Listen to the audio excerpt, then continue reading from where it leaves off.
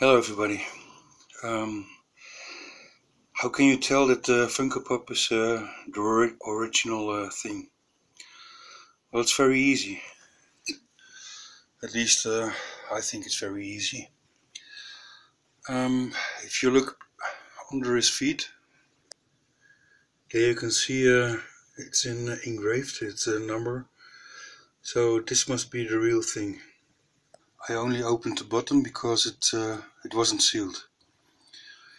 Here I have another one, is sealed, so I don't open it. But unfortunately, this one is a little bit broken. Let's see. Do all the Funko Pops come from China? No, they don't.